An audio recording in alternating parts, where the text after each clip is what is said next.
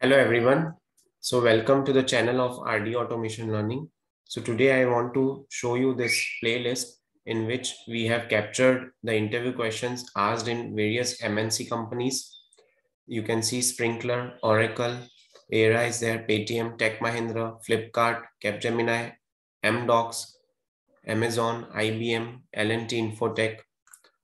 So these are the various interview questions asked in these MNC companies, and these are shared by few of my subscribers. So thank you so much to them, and please take advantage of this. And today we have come up with a new video in which we are going to cover the automation testing interview questions asked in TCS company. So Tata Consultancy Services. So before covering the automation testing interview questions, let me show you the HR round interview questions. And these are the short questions that you will get in this company. So the very first thing is, why do you want to join TCS? This particular question you can get in every company. Like, why do you want to join Cognizant? Why do you want to join Infosys? Okay, so this is the pattern. Then tell me something about yourself. Do you know about the service agreement?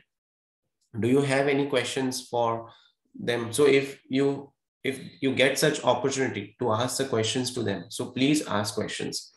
Don't ask questions based on just considering the salary parameter. Okay, ask some questions that are related to more of a business in which they are having. Okay, now coming to automation testing interview questions. So does Selenium support mobile applications? So as we all know, it is a browser automation tool. You can automate it in Chrome browser, Firefox, Safari is there, okay, and so on. And it only automates websites opening in mobile browser, and mobile apps cannot be automated. What is default port number used by Selenium? So it is 4444. If default port number is busy, how to change port number? So generally in automation framework, automation testers do implement this code, using set port method. So you have to answer this as well, this only, that any port number which is a valid and which has not been used by any other application can be used. There is no restriction in terms of port number.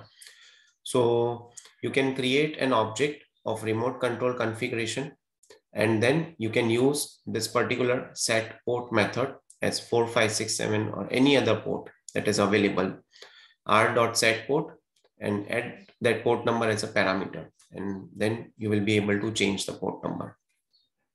Now, what is the difference between JXL and Apache POE?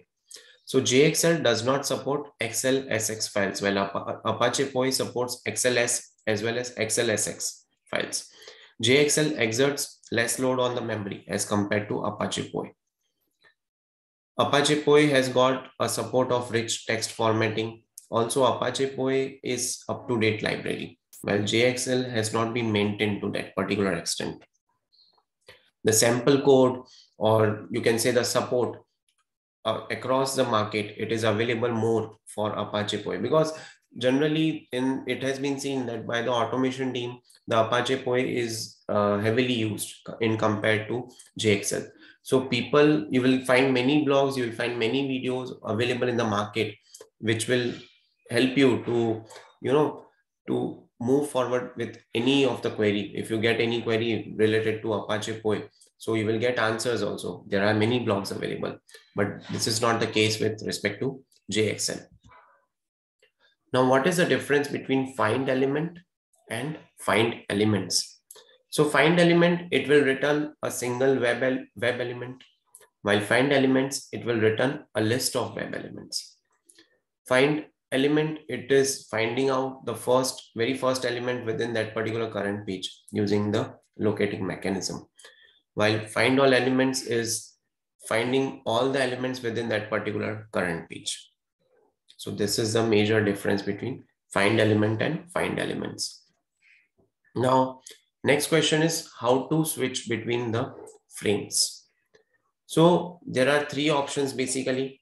You can use any of them in the automation, but in the interview, make sure that you answer all the three options so that interviewer comes to know, yes, that he or she is well versed about the automation and has got hands-on experience on various options.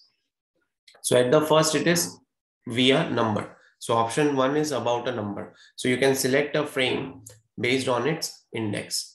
Okay, let's say if there are three frames, the first frame would be at index 0, the second would be at index 1, the third would be at index 2. And once this particular frame has been selected, then you can perform some automation on that frame. You can also automate it via a name or an ID. So you can select a frame by its name or ID. So frames located.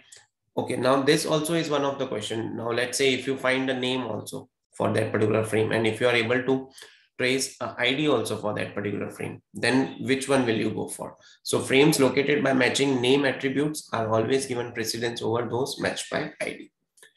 And then previously found web element. So you can select a frame using its previously located web element, and then you can get the frame by its ID or name and locate it by driver.find element. Okay, so these are few of the options. Now, how will you switch between the windows? Okay, now let's say if there are multiple windows, so you can write this code or you can explain this code. So basically they won't ask you, it depends on the interview. At sometimes they will ask you to write end-to-end programming, but at sometimes they will ask you to write high-level code, high-level logic, so that they can come to know, okay, this particular person or this particular candidate is aware about the logic and would be able to do the automation if any such scenario comes up. So this is how you can explain. So, so you can use this particular code as it has been shown on the screen. You can use for loop, and then you can use driver.switch to Windows. Okay. And there is an if condition as well, that if this particular window title is there, so do this. And if this particular window title is there, so this would be done. So these are few of the interview questions asked in TCS company. Apart from these questions, you might also get questions on OOPS concepts like inheritance, polymorphism, abstraction, and how have you used these particular OOPS concepts in your automation framework. How many automated tests do you create in a day? What is your contribution to the automation framework? Let's say if you have added some automated tests, so what is the significance of that? How many defects you are able to find out, and to what extent the automation code coverage has got increased, or any particular utilities or libraries that you have added, which has ultimately helped the QA team, the automation QA team, or any customer defects. Let's say if it's a product based company, so any customer defects, or if it's a service based company, so any client based defects that you have automated, so that in future if any releases are happening, so you are making sure that this particular regression defect won't come because it was reported by client earlier. Right? So these are few of the automation testing interview questions asked in TCS company, but it can also be asked in any other company, like in HCL automation, sorry, for HCL company, if you are going for automation testing interview. So in that also you can expect. Then Infosys, Mindtree, and various other MNC companies that are there. In all these companies, you can expect such questions to come. Okay. So thank you so much for watching this video. And there is one more request, that if you are attending any interviews, so please share the interview questions with us at rdautomationlearning@gmail.com. So we would be able to create videos on these interview questions and would be able to help the community as well. Okay. So would request, it's a humble request from the channel, that please do share the interview questions with us so that we are able to create videos for you. And these are the interview questions that are actually shared by few of the subscribers. So it was not in a proper sequence, but yes, in whichever way they were able to recall, so they have sent those questions. So we have added the answers as well to help someone prepare for a real-time interview if they are going for interviews in MNC companies like TCS, Infosys, Mindtree, HCL Technologies, Capgemini, and all those things. Okay. So thank you so much for watching this video.